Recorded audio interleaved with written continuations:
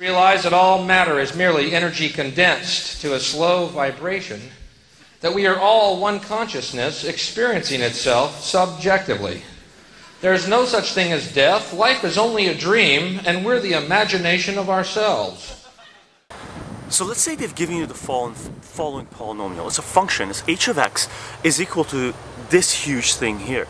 Now, we can't use any of the other polynomial techniques that we've used before to factor this right now, because that's x to the power of 4. It's not in form of a trinomial. It's not in form of a, where we can use the quadratic formula or simple trinomial factoring or complex trinomial factoring. And it's definitely not the difference of two things, right? So we're stuck. We can't factor it unless we decide to factor it with synthetic division, which is what we're going to have to do. Now, as we stated before, the possible factors, or the possible factors that we can do manually, right? There could be other factors. It's just the factors that we can do manually using synthetic division. The other factors, we're going to have to use, computer graphing technique or some kind of algorithm trying to, figure out what the factors are if they're not part of, natural numbers. Natural numbers are the real number set that we're talking about, right? Now, the first numbers we're going to try out are the smallest possible factors, right? Now, the possible factors of 60, there's a whole bunch of them. It starts, plus or minus 1, plus or minus 2, plus or minus 4, and it continues on from there all the way up to plus or minus 60, right? For 2, the possible factors of 2 are plus or minus 1 and plus or minus 2, right? So if we can't find any factors using the possible factors of 60 straight out, then we're going to have to start dividing the possible factors of 60 by 2. Now, there's a whole bunch of numbers there. We're not going to start off with plus or minus 60, right? Because that's going to be crazy. You always start off with the smallest number. You always start off with plus or minus 1 or plus or minus 2. Sometimes, the more of this you do, you can sort of see through the coefficient what's going to work. If all the coefficients, there's tricks to this, right? If all the coefficients are positive, then a positive factor is not going to work because it's not going to kill any of the coefficients. So you're going to try the negative factors first, right?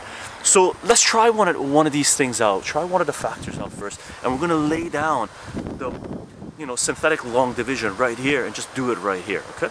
And keep in mind, one thing we did mention, if you had any gaps in the descending powers, you would have to put a place marker there, 0 there, right? Right now, we don't have any gaps. All the x's are descending, and there's no skips from, x to the power 4 to x to the power 2. It's all descending in order. So we don't have to put any 0 place markers, okay? So let's lay down the synthetic division form right now and just go ahead and do it and see what we end up with.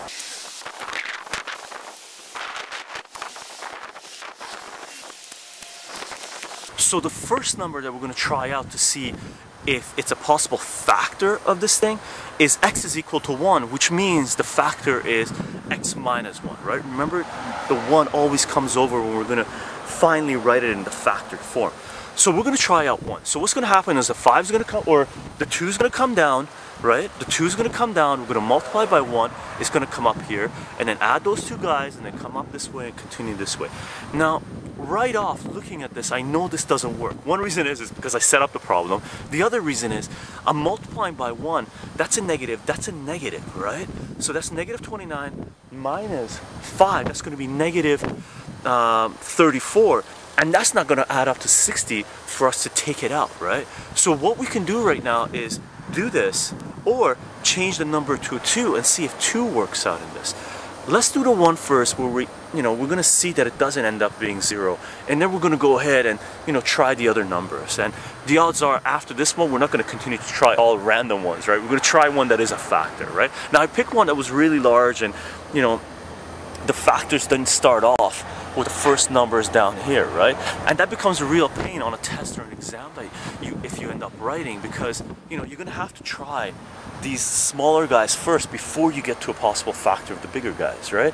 Now, in general, if you're writing an exam, if they give you questions like this, they're going to give you ones where the possible factors are the first couple of terms, and that reduces it down to a level where, you know, you can use the other factoring techniques, okay? So keep this in mind. They're not all going to be, you know, crazy things like this, okay? So let's go ahead and do the synthetic long division so you know how it works out, and then we'll go ahead and actually do the factors and then reduce it down from there.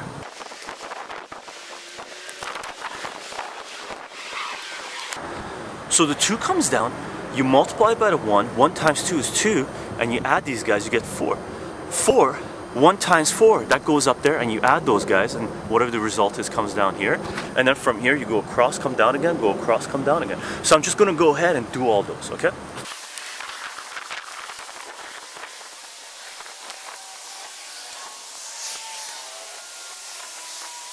One multiplies to 4, 4 comes up here, add them together, you get negative 25. Negative 25 goes up there, multiplies by 1, it's just negative 25. Negative 25 plus negative 5 is negative 30. Negative 30 times 1 is negative 30. Add them together, you get 30. So the remainder is not 0, so we know x minus 1 is not a factor of the top polynomial. What this does mean is if you put in x is equal to 1 in the polynomial, right, so it becomes 2, 1 to the power of 4 plus 2, 1 to the power of 3, if you do all this, your h of 1, your y, when x is equal to 1, is going to be 30. So this is really a coordinate that we just found for the polynomial. So what we just found out was h of 1 is equal to 30.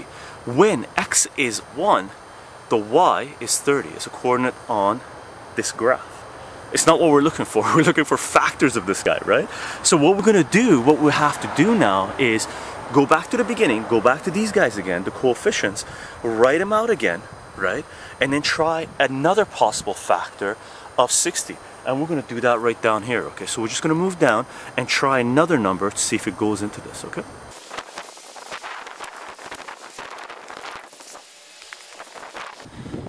Now, one thing you should be careful of is make sure you copy down the coefficients correctly when you transfer them over, okay? Some people end up making a mistake here, and, you know, again, always remember the sign in front of the number always goes with the number. The other thing you should be careful of is don't draw your line there. Make sure you leave enough room for your workspace, okay? So it comes down, and just leave enough room to be able to transfer the numbers when you multiply them up and, you know, add them together. Now what we could do is try one of the other factors of 60 and, you know, see if that works out. So we could try x is equal to negative 1, we could try x is equal to, you know, positive 2, negative 2, those don't work out, and then continue from there and see which ones work out, just sequentially eliminating the ones that don't. And as soon as we hit one, our life becomes easier because all of a sudden this polynomial is no longer x to the power of 4. The bottom answer is x to the power of 3, so we reduced it down one level, right? Now, we're not going to sequentially go, you know, start from the bottom and start eliminating the ones that aren't factors of this, because I set up this problem and I already know what the factors of this are. So what we're going to do is do x is equal to 3. So x minus 3 being a possible factor of this guy. And I know that one's going to work out, so we're just going to do that one and then reduce it down one level and then use synthetic division for this guy. Okay. So the 2 comes straight down. 2 times 3 is going to be 6. 6 comes up here. Add these two guys. 2 plus 6 is going to be 8, and then so on and so forth.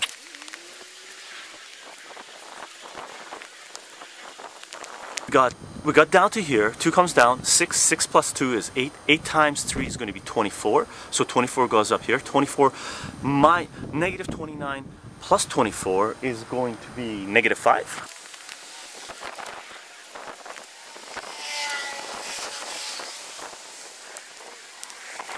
Alright, so we got negative 29 plus 24 is going to be negative 5. Negative 5 times 3 is going to be negative 15. Negative 15 plus negative 5 is going to be negative 20. Negative 20 times 3 is going to be negative 60. Negative 60 plus 60 is going to be 0. this guy is a factor of our original polynomial. So x minus 3 is a factor of the original polynomial. And our original polynomial started off with x to the power of 4, right? So we just divided out an x term from a polynomial that's x to the power of 4. That means our answer down here is now x to the power of 3. So we can write that out. You know, put in the variables, put in the x's, just so you see what it looks like now. So our polynomial would be 2x cubed, 8x to the power of 2, minus 5x minus 20. So x minus 3 times this guy would give us our original polynomial. And what does x minus 3 being a factor mean? It means when x is equal to 3 in the original polynomial, the y is 0, so it crosses the x-axis as x equals 3. So on the Cartesian coordinate system, we just found one point where the polynomial, our original polynomial, crosses the x-axis. Now, what we've done is, you know, reduced our quotient. This is basically our quotient, right? That's our divisor, that's our dividend, this is our quotient, and that's our remainder, right? We talked a lot about this before. And what we found right now, what we've reduced it down to, is a quotient that's to the power of 3. We can't use any of the other factoring techniques to continue to factor this, right? So what we're going to have to do is use synthetic division on this guy as well to kick it down one level, which brings us down to, you know, if we're able to, you know, sometimes you might not be able to divide this out, right?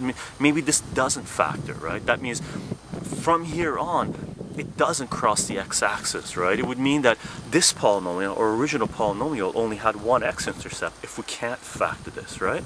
But I know we can factor this because I set up the problem. So what we're going to do is factor this guy using the same technique, synthetic division, to be able to take out one more x from this. That means we would end up with x to the power of 2. That means we can go, you know, back to some more simpler factoring techniques, and, you know, continue to factor it and find all the x-intercepts. So if you're going to think about it in, you know, polynomial terminology, it's just going to be h of 3 is equal to 0. And we're going to start using a lot, you know, terminology like this a lot more later on when we start analyzing functions, right? So this basically means when x is 3, y is 0. It's, you know, a coordinate, which is basically 3 and 0. 3 and 0 is a coordinate of the original function, okay, where the original function carries us. So there's multiple ways to express things in mathematics, just like there are multiple words that mean the same thing in different languages, right? There's multiple ways to say the same thing in the language of mathematics, okay? So what we're going to do is copy these coefficients down right now on another wall and use the possible factors of negative 20 divided by possible factors of 2, and you know, we're not going to need to go into fractions right now. We will do one later on where it is fractions, where we're going to have to, you know, multiply out and add out fractions to be able to solve for it. But right now, you know, most likely, cross your fingers, I know it is, it's going to be a possible factor of 20, okay? So let's lay out the coefficients and, you know, continue synthetic division and see where we end up.